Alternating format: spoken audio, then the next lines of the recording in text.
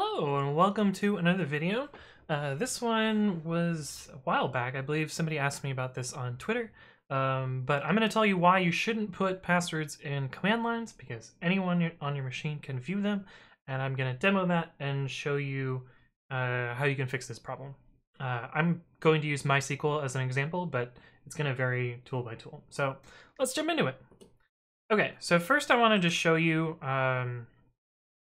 a command and then showing that I can view all of those command line parameters in this terminal over here. So I'm going to use Python just for sake of demonstration, but any command is going to work basically the same way. And this is specific to Unix machines.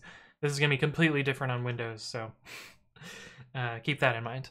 And we're going to import time. I'm just going to do time.sleep10 just so that we can, show show it hopefully while it's running. So if we do this, we can actually do ps-ef. This will show all of the commands that are running as well as their command line arguments. And we're going to grep for... Oh, I didn't do it fast enough. We're going to grep for sleep. So you can see here that we see the exact process that I was running over here. And we can see that, these are the command line arguments that were passed to it. We can also put more W's here, and it will not trim the command line arguments, because if this gets too long, PS will decide to cut this off. But you might imagine that you pass in some password here, and so maybe, bad password. This is similar to the -p argument that the MySQL command line takes. And you'll see if we run this, and I were to PS... well, www.ef, you'll see that the password shows up in plain text here. And, this might seem normal. This is my user viewing my own processes, so sure, I can see my own passwords.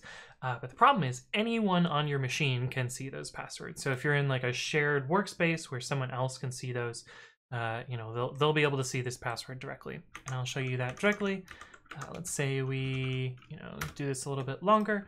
And we change to nobody, which is a user that usually has minimal permissions on a machine. And we have nobody run that same command.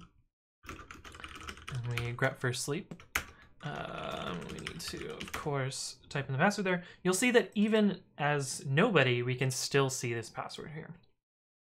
The other problem with typing the passwords on the command line is they're going to show up in your history.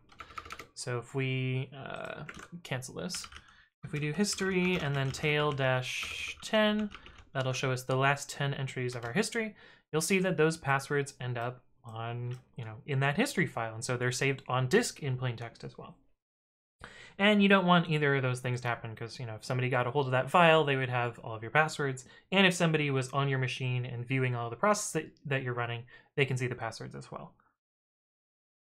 Now, the usual fix for this is to use one of kind of 3 different approaches. One is, and of course the command line itself has to change. So like taking the password as a command line argument is a bad interface. And there's kind of 3 fixes to that. One is to have a configuration file where, you put the password in a conventional place on disk, and the program will read that config file and read the password out of there. Another is to use a keyring, similar approach, like it is on disk somewhere, but your operating system is managing that. Another is an environment variable, so you store the environment variable in some, environment modification, which doesn't end up in your history or, globally readable. And then the program will read that environment variable. That's another approach. And the last is to read it from standard in instead. So, one particular command that does this is the twine command. It will read it from standard in when you do this.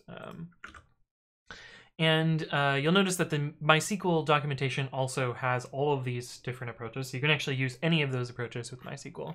So you'll see, like, you can pass it on the command line, but this is usually not a good idea. Convenient but insecure, exactly what I'm talking about here. You can pass -- password but not have the value, and it will read it. It will ask you to type it in on standard in. You can also put it in a config file, and last but not least, you can store it in this environment variable. And so if you're designing a command line interface, don't take passwords as your input, and try and use one of these similar interfaces to do that.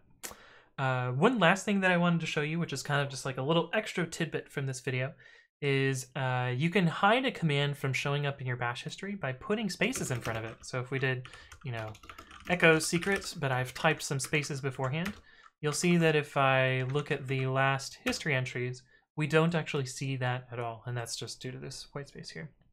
But anyway, hopefully those were some useful tips here. If you have additional things you want me to explain, leave a comment below or reach out to me on the various platforms. But thank you all for watching, and I will see you in the next one.